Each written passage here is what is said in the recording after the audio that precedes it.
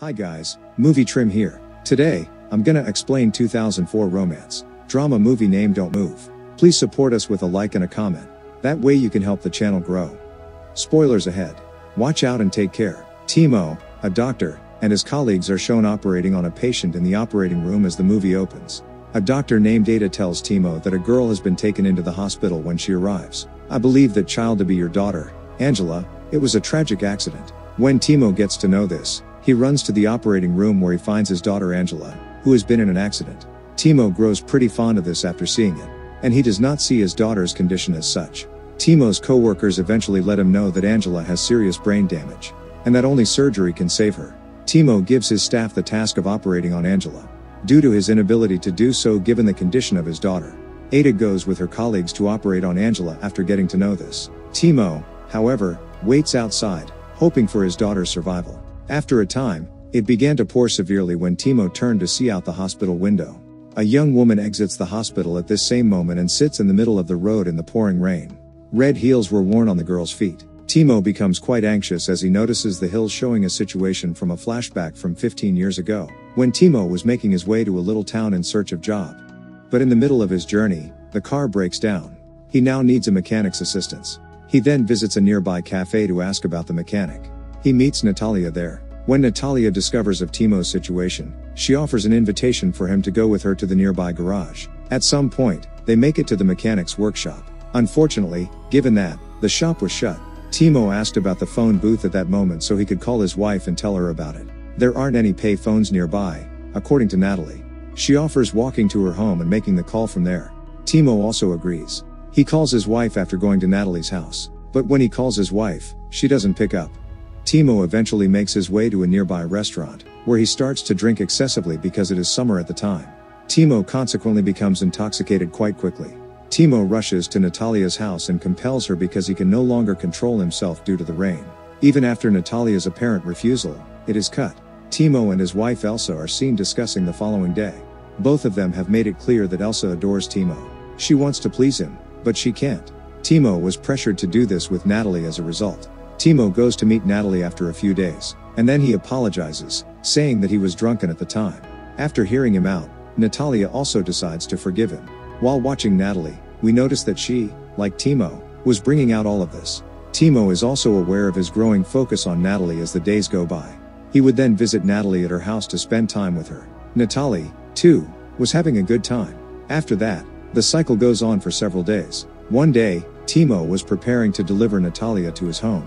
As Natalia's condition started to decline, Timo brings her to the hospital as soon as he notices this. He does discover that Natalie is pregnant, though, actually, it is about it. Natalia was also aware. However, she had no intention of telling Timo about it. She didn't want to ruin Timo and his marriage. Consequently, Timo starts to be extra cautious. As soon as he finds out that Natalie is pregnant, he calls her quite often. He takes her shopping and tries his best to make her happy. Natalia recalled coming to the mall as a young child and becoming obsessed with a t-shirt one day when she and Timo were talking. Yet salespeople kept asking her to try on the t-shirt despite the fact that she couldn't afford it. Then as she was in the restroom changing, a man came up and started touching her. Of course, that person was the same salesperson. As a result, he advised her not to tell anyone and that he had given her the t-shirt for free. Natalia hadn't previously revealed it to anyone. However, she felt so at peace around Timo that she gave him the pass. This is the storyline. After hearing, Timo realizes that Natalia has experienced a lot since she was a child, and he won't stand by while she suffers. He now makes the decision to tell his wife Elsa about Natalia the same evening. Elsa tells Timo that she is pregnant just as he is ready to tell her about Natalie in the house. Timo is listening to the pregnancy but says nothing to Elsa. And in some sense he is trapped between the two. Since Elsa and Natalia are both pregnant, since Timo has received more attention than the others, he pauses a couple of days to seeing Natalie. Timo's behavior has grown boring to Natalia as well. As a result, Natalie makes the decision to see Timo at the hospital. Natalie thinks Timo no longer likes her after their conversation, and is simply blowing her time. She then walks out in rage. Timo goes to see Natalie a few days later, and when he gets there, he sees Natalie dancing. However, none of these actions are allowed for pregnant women. Timo has asked for something. Natalia explains that a nearby doctor conducted her abortion. Timo was not living up to her, therefore, Timo realizes his mistakes and feels horrible after hearing this. Timo is also notified by Natalie of the salesperson incident that she previously informed him of. He is not a salesperson, rather, Timo learns about this. Then the next shot shows him feeling even worse. Timo and Elsa are seen shopping for the upcoming child. Timo sees Natalie on the other side of the road after doing the same thing on their way home. Timo thinks of a reason to see Natalie. Just before going to meet Natalie, sends Elsa home alone. However, Natalie had left both before and after discovering it. Timo tracks Natalie down. But since Timo hasn't shown up to meet her in a few days, Natalie starts punching him as soon as he approaches her. She was unable to remain furious at Timo for very long. Despite this, Timo was then taken by her to a restaurant for dinner. Timo is told by Natalie that the day she decided to get an abortion, she came to his house to meet him. He wasn't at home, though. Then she noticed his wife Elsa placing her hands on her belly with light touch. And when she found out she was pregnant, she decided to have an abortion. Hearing all of this, Timo now heads for Natalia's home. Then Natalie tells him that she has now moved into a hotel after selling her home to a builder. It is time for Elsa to be delivered, as seen in the picture that follows. Timo drives her to the hospital regarding where Elsa delivers a beautiful daughter. Her name is Angela. As a conclusion, we can draw that the girl who had an accident at the beginning of the film is actually Elsa and Timo's daughter.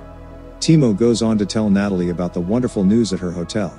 Natalie is happy for Timo as well. We now have a clearer understanding of what Timo was saying to Natalie. He decides to leave Natalie in his village the same night because he is so in love with her at this point. They both share a hotel room. Timo says to Natalie, "I can't live without you." At dinner, Natalia is excited to hear that, and I'll also be coming to your village. But she falls ill very quickly. Timo takes her to his room as a result. Timo observes that Natalie's health has declined and that she is experiencing severe stomach pain. Timo takes her to the hospital as soon as he notices this. When Natalie is examined, it is found that her stomach has significant internal bleeding. Timo then understands that Natalie was not properly aborted by the local doctor. All of this is taking place ahead to Timo's decision to have surgery because her condition was failing quickly. After the operation is finished successfully, Natalie quickly regains consciousness. However, even after she regained consciousness, she remained in awful stomach pain. And on Timo, she passes away. Timo is completely devastated as a result, which is why he was afraid he might fall for Angela after this, just like Natalia did. As asked by Timo, 2 people showed up at the hospital to pick up Natalie's body.